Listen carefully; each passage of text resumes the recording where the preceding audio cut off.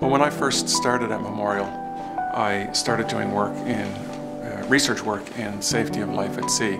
And this is motivated by a desire to actually have an impact on improving safety of life at sea.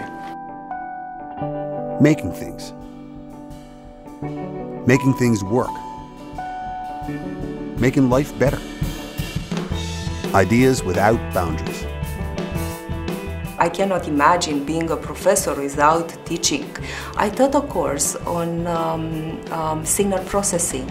It was a senior undergraduate course, and it was a pleasure to work with all the students, but my today's stories is related only to one of them, Usma Khan. Her crave for knowledge, her enthusiasm and joy in finding and applying new concepts, it really inspired me. Now she is with Research in Motion, working in the area of wireless communications. And I think that I learned something from her. Now I use joy and enthusiasm in my work, in all my work, in teaching, but also in research. And I just teach that to students. And it always pays off.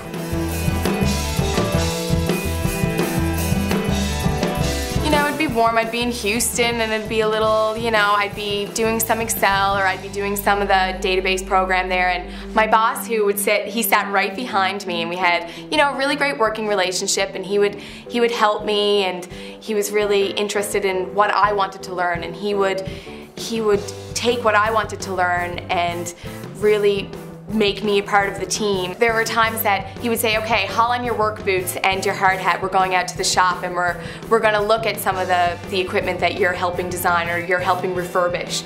They'd incorporate me into meetings with the client or with a potential client, and that made me feel really like I was a part of the team, the engineering team, and I never felt really that I was a student. I felt like I was a student, but I felt like I was more than a student. I felt like I was an employee, and I felt like I was an engineer.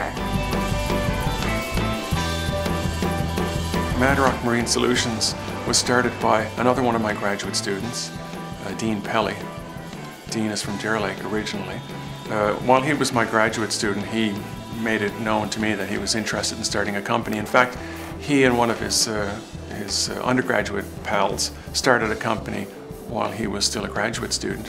He had worked as a co-op student in different places, but his first job upon graduating was really as president of his own company.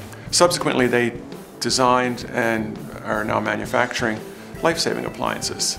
These are, in effect, it's a better release mechanism for lifeboats, and they've really done a wonderful job getting into this market, which is a very tough international market. They've competed nose to nose with some very big companies, and they've done very, very well for themselves. In fact, I would say that they are currently the best technology in the world for what they're doing, and they're having a big impact on the safety of life at sea because of it. Faculty of Engineering and Applied Science.